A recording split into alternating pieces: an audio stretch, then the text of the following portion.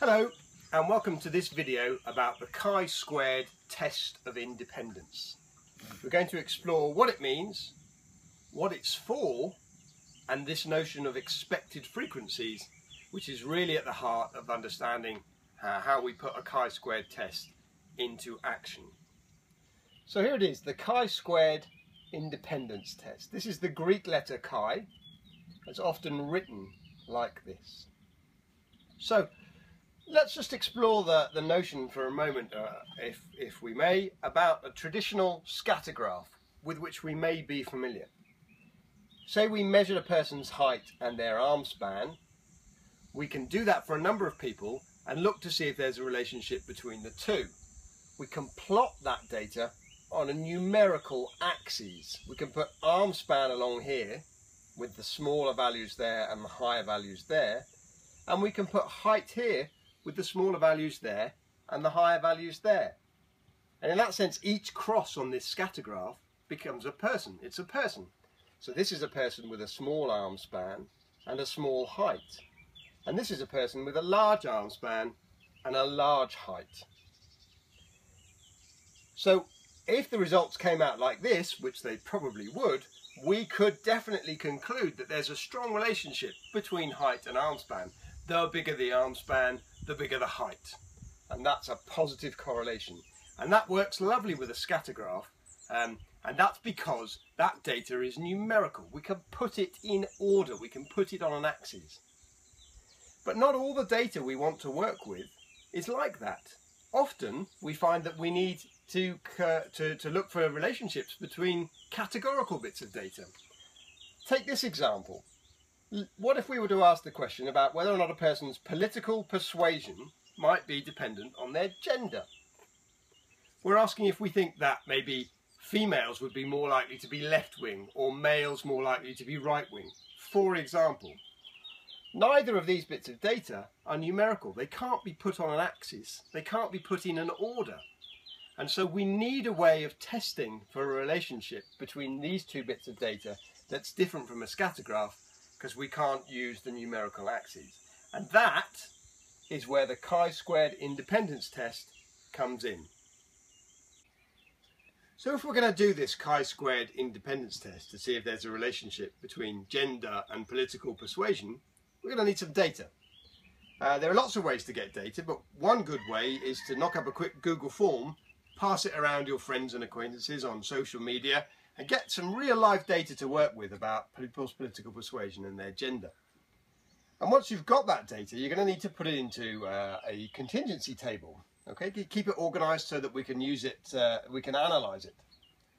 And this is an example of the table that we would have, and this is called a 2x3 contingency table. And that's because for one of my questions, there are only two possible answers, male and female.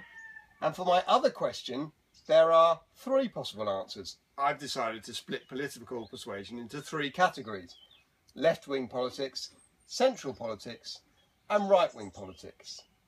And so what we can see quickly here in this 2x3 table is that there are, in fact, 1, 2, 3, 4, 5, 6 possible answers to the questions of our survey. At this point, I need to make a formal apology for what's about to happen. So here it comes. Please accept my apologies for some terrible gender stereotyping. I could be a man with left-wing politics. I could be female and have left-wing politics. I could be a man with central politics. Well, I could be female with central politics. And I could be a man with right-wing politics. And I could be female but with right-wing politics. So, now that we have rather embarrassingly established that quite clearly that there are 6 categories of answer, 6 categories of people that we have in this particular question, we can get on to the nitty-gritty of what this independence test is all about. And that the whole crux of an independence test is that it starts with a very clear assumption that there is no relationship. In this case, that there is no relationship between gender and political persuasion. That a person's gender has no bearing whatsoever on their politics. And that is the point at which we must start this test. And associated with that point is that we have to come up with some answers about what we would expect to happen, assuming that there is no relationship. And then we can compare that to what did actually happen, and the difference there, the measure of that difference, is how we make a conclusion about whether or not there is a relationship. So we have to focus now on this very important idea of expected frequencies, what we would expect to happen. And so what I've got here is my contingency table, only I haven't got the actual data, the actual responses of people. What I have are the totals of some possible responses here. And so in this particular survey, what I can see is that I asked 200 men, and that I also asked 200 women.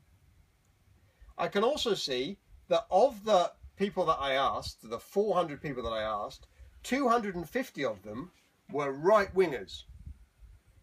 50 of them had central politics, and then 100 had left. Okay, and so what I've got is these totals here, but I don't have the actual figures of what happened. All right, now I can get busy with the notion of what I would expect to happen, how I would expect these to be distributed, given that there's no relationship. Okay, key point here. So if I had 200 of each, I could say that 1/2 of my population, the population of my survey, 1/2 of them were male.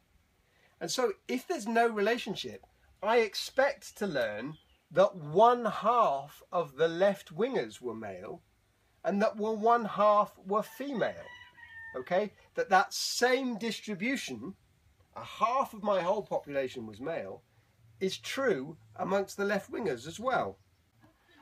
So in this case, another survey where I asked a total of 400 people, there were 100 males and 300 females. And of those 400 people, 80 of them said they were left-wing, 200 said they were centre, and 120 said they had right-wing politics. And so, again, if we take this clear assumption that there is no relationship, then given that I could say that 1/4 of my population, 100 out of 400, were male, well then I would expect 1/4 of these 80 people to be male as well. So that would be 20, with the other 60, the 3/4, being female. Of these 200 people, I would expect 1/4 of them to be male as well. And I would expect the other 150, the 3/4 who are female, to be there. And then lastly, this group of 120 right-wingers, I would expect 1/4 of them, 30, to be male, and the other 3/4 to be female. So clearly we could go on with lots of similar examples, so we'll just do one more. The first one was a familiar fraction, 1/2 and 1/2. The second one was also familiar, 1/4 and 3/4. Clearly those fractions could become less familiar, but the principle doesn't change. So let's just take this last example here. Imagine a case where I asked 400 people, of whom 80 were males and 320 were females. 140 said they were left-wing, 65 centre, and 195 right. What we've got here then is some slightly less familiar fractions, but the same thing stands. If I know that 80/400ths of my population were male, then what I'm saying is that 80/400ths of this 140 people need to be male. Okay, so 80/400ths times 140 is 28, so I know I've got 28 males. And then equally, this group here, if I know that 320/400ths of my population are female, then I would expect that fraction of these 65 people to be female.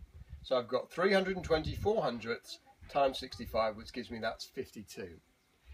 And that is how we deal with this notion of an expected frequency, this assumption that there is no relationship. We calculate the expected frequencies, and the next step is all about how we compare that with what actually did happen to see if we can conclude about whether or not there's a relationship between gender and political persuasion.